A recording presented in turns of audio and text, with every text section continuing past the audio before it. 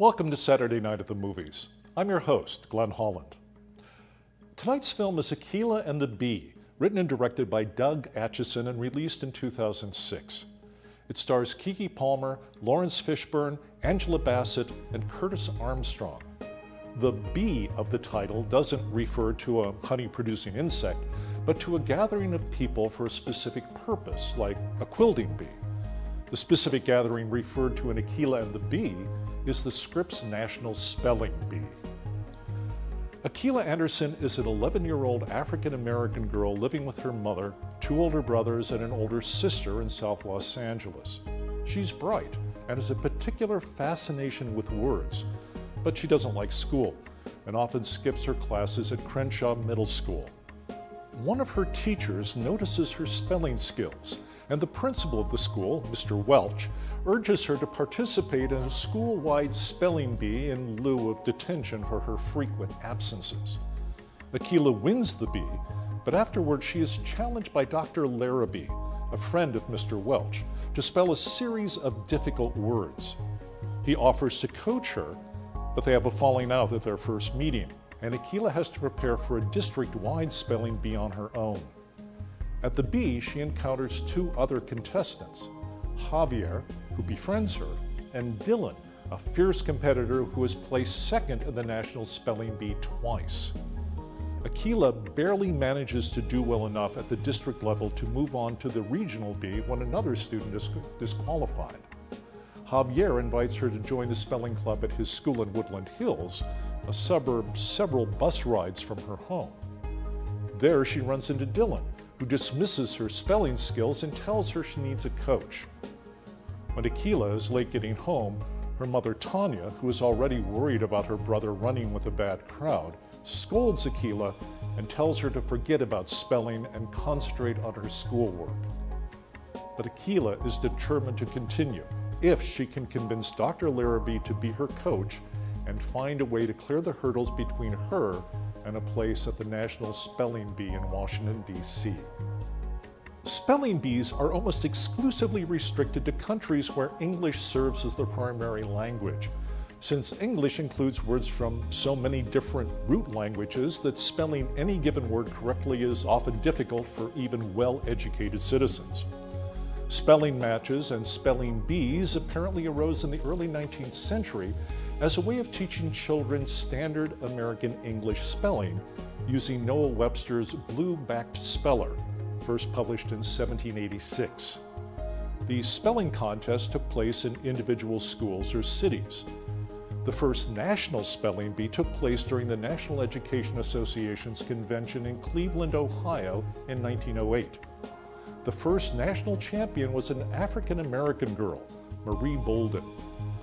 The National Spelling Bee was organized in 1925 by the Louisville, Kentucky Courier Journal and has taken place annually except for 3 years during the Second World War and in 2020 because of the COVID-19 pandemic.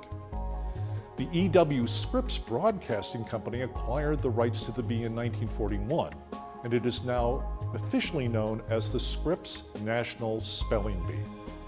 The competition is open to students under 15 who have not yet completed 8th grade. Participants in the national contest are all winners of regional spelling bees in the United States, including territories, overseas military bases, and the Navajo Nation. Participants may also come from other English-speaking nations such as Canada, New Zealand, Ghana, Jamaica, and the Bahamas. The first place prize for the first National Spelling Bee in 1925 was $500 in gold coins, raised to $1,000 the following year. The amount of money and other prizes has gone up and down over the years and now stands at $50,000. By comparison, the original 1925 prize of $500 would only be worth about $8,215 today. But of course, then, as now, the real prize is the honor of winning. Director and screenwriter Doug Acheson first got the idea that eventually became Akeelah and the Bee while watching the Scripps National Spelling Bee in 1994. He noticed that most of the contestants came from privileged backgrounds and wondered what it would be like for someone from a low-income family with few resources to attempt to compete at the national level. He knew that the setting of the National Spelling Bee would provide opportunities for drama, tension, and moments of triumph, and envisioned a sports movie along the lines of Sylvester Stallone's original Rocky in 1976. He wanted his film to be inspirational in that same way, showing someone overcoming obstacles with the love and support of the people around them, and doing something they have both the talent and determination to achieve. Acheson was also setting himself a difficult task, since he was a white man writing a story about an 11-year-old African-American girl living in South Los Angeles. But he was conscious of the potential problems. He wanted to portray his characters in a way that was authentic and avoided stereotypes, while also acknowledging some of the problems a girl like Akeelah would face in her single-minded dedication to winning the spelling bee. He also was concerned to show the strength of the community around her, despite underfunded schools and over-policed neighborhoods. Both Lawrence Fishburne and Angela Bassett loved the script when they read it, and Fishburne accepted the part of Dr. Larrabee for less than his usual salary, while also serving as one of the film's producers.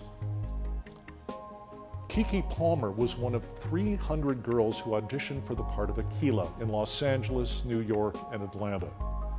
She had already appeared in movies and on television, and Acheson felt she had the deep understanding of the character necessary to make, as he put it, the right emotional choices.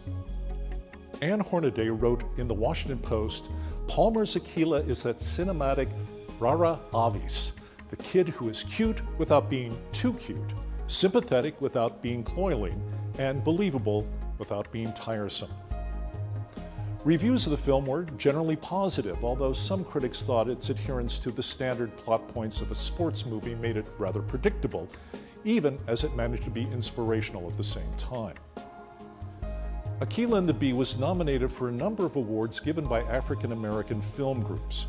Keke Palmer won Best Actress from the Black Reel Awards, the Black Movie Awards, and the NAACP Image Awards, which also gave Doug Acheson an award for his screenplay. But there were also those who felt the movie incorporated persistent narrative themes that denigrate African Americans and their communities. Specifically, they criticized the idea that Akeelah needed to be rescued in some way from her situation as an African American teenager, and that her salvation was in accordance with specifically white ideals of achievement, represented by the National Spelling Bee. There were also accusations that the portrayal of Akeelah's spelling rival, Dylan Chu, incorporated several negative stereotypes about Asian Americans. Dylan is portrayed as a classic Asian overachiever, and his father is a stern disciplinarian, unyielding in his determination that his son must win. A critic wrote in the San Jose Metro, "Stepping around black stereotypes, the film squishes its two left feet right in the mire of Asian stereotyping." The climax of the spelling contest and of Akeelah and the Bee itself is the tie between Akeelah and Dylan that makes them co-champions. The National Spelling Bee has its first pair of co-champions in 1950, when the competition ran out of words. Others followed in 1957 and 1962, when both finalists failed to spell the same word correctly. There were ties between two competitors 3 times in succession in 2014, 2015, and 2016. And in 2019, when all the remaining competitors completed 5 consecutive perfect final rounds, the organizers declared an 8-way tie. After that, I hope, they all got to sit down for a spell. Please join us again next time for another Saturday Night at the Movies. I'm Glenn Holland. Good night.